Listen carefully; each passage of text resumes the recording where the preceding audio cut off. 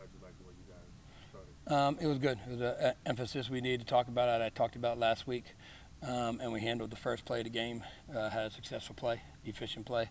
Went on to the second play, executed it. We're efficient there, and then kind of continued down the field. So they did a good job. Players did a good job of executing one play at a time. I think throughout the entire game. Not everything was perfect, of course, but for the entire game, they executed one play at a time. We're able to move on to the next play, no matter what happened on the play previous. And again, they did a really good job executing and handling the details. And I know obviously the run game isn't perfect from week to week, but this was the fourth game this year where you guys had at least a 100-yard rusher. How are you liking the way that's coming along? We did a good job in the run game. I think we did a really good job specifically in the second half of controlling the ball as well. I think we had the ball for 23 minutes or so in the second half of the game. So we did a good job of controlling it, and any offense coordinator, any football coach in the country will tell you offensive job is to run the ball, defense job is to stop the run. So when we are running the ball well, it opens other things up and allows us to be efficient. This past weekend we weren't overly explosive, but we were very efficient in the categories we need to be efficient on in the money downs and in the red zone area, overly efficient. So that's something that you put on the offensive line and you put on the running back as, again, handling the details of every single play. How happy are you with the consistency throughout the game, especially to start quicker than you had in the past?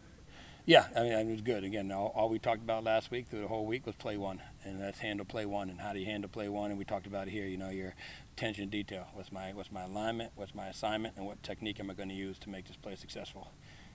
Then you go on to play two with the same exact questions, and that's we did a good job of that this past week, and that was a huge part of the success. We've seen Brandon Thomas play a little bit more in the past couple of weeks, especially on the goal line. Is that kind of what we can expect moving forward? Is him to come in and do that? Yeah, Brandon's been doing a great job of practice. He's been coming in with great attitude, and we all know what Brandon can do in games. Tigers fans have seen it for a long time. So obviously Blake's doing a really, really good job for us. Sutton Smith gives us another dimension back there, but Brandon Thomas coming in the game and giving us a little bit of a different type of runner, and you guys, everyone's going to see it as he's a short down back, whatever. We can put him in at any time. He played regular downs for us, and he played a lot of football here. So, but the reason he's in that situation is because what he did through practice the last 3-4 weeks, and did a really good job, coming with a great attitude, working hard, doing what he's supposed to do, and I got him in the game, and he took advantage of his opportunities when he got there. Halfway through the season, or a little bit more, how much more important does it become just making sure that your players are taking the necessary steps to get their body right and treatment? Yeah, that's everything, man. It's funny when you ask a football player how you feeling right now, and they try and be tough, but it's week 8, week 9, your body's hurting. So our training staff does an unbelievable job. We have equipment in there that I don't even know what it does, but when they use it, they feel a lot better. So they do a good job, and Coach Silfield preaches that take care of your body. That room, I keep pointing over there. That training room right there is not for only when you get hurt. There's a lot of prehab stuff you can do. We overly talk to our guys about what you're putting in your body, what are you eating, what are you drinking, how much sleep are you getting at night, all that type of stuff to take care of your body, because it's a long football season, and there's a long way to go yet. So they got to do a great job of handling and taking care of their bodies.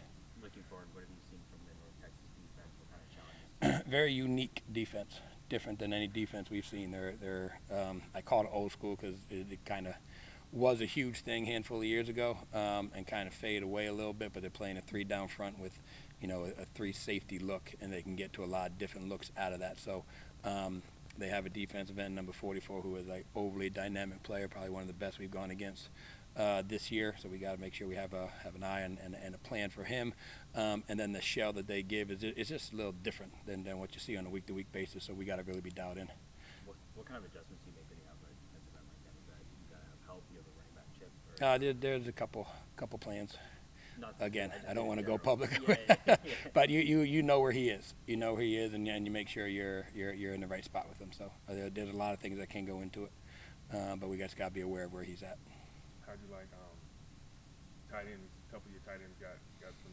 Yeah, it was good for them. Good for them because they've been doing they've been doing a lot of work that people don't see. They've been doing a lot of that hard hat lunch bucket type of work that, you know, people are like, well, tight ends mustn't be playing great because they're not getting any catches, when actually they're doing everything we ask them to do. So it was good to get the ball in their hands and get them some touchdowns and get them excited, because they've been doing a really good job on what we've been asking them to do.